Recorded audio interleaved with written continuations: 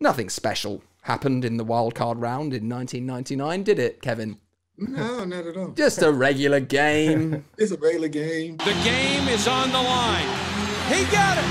Steve Christie from 41 yards. Do the Titans have a miracle left in them? He throws it across the field to Dyson. He's got something. 30, 50. He's got it. 40. He's got it. 20. 10. He's got it. End zone. Touchdown Titans. It's a miracle. But let's wind it back. It's the peak of Flutie and Rob Johnson mania. I'd rather have a little Flutie than a big Johnson. I don't know if you've heard that. I know, but I'm going to use it. You use it. So Rob Johnson finds Peerless Price in the last 2 minutes without a shoe on, which sets up Steve Christie for a field goal, and they take the lead 16-15, which leaves 16 seconds on the clock. You're on the sideline, Jeff Fisher's on the sideline, Steve McNair's on the sideline. It's over. The game is over. It was kind of deflating because I felt like, anyway, we were in control of that whole game up until that probably 5-6 minute mark, where they kind of took the momentum and then eventually took the lead. Until Rob Johnson lost his shoe. Tennessee had the ball in the fourth quarter for 13 minutes. Yeah, I mean, seriously, it was just like, what just happened? And the Tennessee Titans are just crushed. 16 seconds left. They still have a prayer, but not much more. But Alan and Jeff are calling for my name, and I was a little confused. I'm like, wait a minute, they just took the lead. I know we felt like we were dominating, but they took the lead because the only special teams I was a part of was the hands team. So I'm like, why are we calling hands team? Well, then they started explaining to me, you know, Derek Mason's out, he can't return, and Anthony Dorsett is cramping, he can't run. So we need you to go in on extra return, man. I'm like, oh, snap, like, okay. Had you ever done it before? Had you ever run a kickback? No. Never? Never.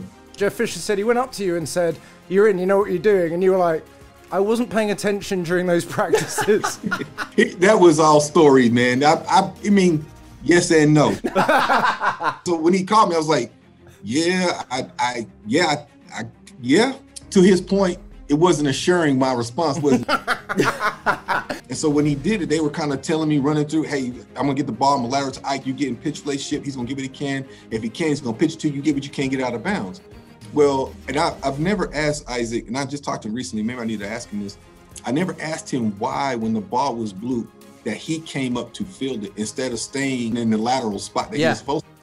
I don't think anybody's ever asked him. Did he just think, okay, this play's dead, we expect them to squib it. I don't know. I'm going to run it back. He's like, I'm going to catch it, get what I can, and then we'll run offense. And it goes to me. And you know, coaches always tell you, sometimes, yeah, we got the design of a play, but sometimes players have to be players. Instincts kick in. And this is the exact example of that. That was not the design of the play, and it ended up working out.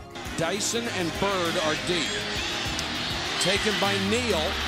He gives it to Wycheck. Wycheck, that looked like a forward pass. Taken by Dyson. Dyson down the sideline. Dyson's gonna go all the way. And there is no flag. Lorenzo Neal literally went to Frank Wycheck and said, hey, I'm gonna catch this ball, come get it from me, and I'll block for you. Like, who does that? Like, he already knew. The fullback Lorenzo Neal, despite the fact Frank Wycheck has the hands. Yes. He's like, I'll get it, don't worry. Kick it to me, I'm gonna get it, come get it from me. And I know a lot of people, including Eddie, he probably gonna tell you he grabbed his helmet and started walking to the locker room, because Lorenzo Neal was not known for his hands, y'all. Like, he was known for his blocking and not his hands. And he caught the ball, gave it to Frank Wycheck. Laterals to me, man, my job literally was the easiest part. I just had to run. We were chatting to Jacoby Jones last week about his return in the Super Bowl, and he's just said, whoop, Red Sea just parted. It didn't part as much as it did for you. You could have driven a truck to the end zone. I'm telling you, there was only a brief moment of thought, and it was, when do I get out of bounds? But when I saw Doug Christie go down, he was the only guy in any kind of white uniform that had any chance. Woo, I'm about to score. And pandemonium when you cross that end zone. Madness. That's it. There, no flags on the play. It is a touchdown, but we need to look at that replay. All that's missing is the band. That's right. That's the only thing missing. You know, and I ran across the field to the other side as a way of kind of sticking it to the Bills, if you will, the Bills players, because prior to the kickoff, you know, you look over there and they're celebrating, mocking our fans, dancing and carrying on. It was kind of that, here you go, you didn't win this one. I think I'd ask you, and I promised some of my friends who are Bills fans, I would ask you, because you are the closest. Kevin Dyson, was it a forward pass? No, no. And if they read the rule book, most people that have that argument don't read the rule book. And if you read the rule book, you talks about the flight of the football. The flight of the football is essentially straight or slightly back. And even still, that ball was slightly back if you look at the flight of the ball. Stands, it was a lateral. Touchdown. Wow.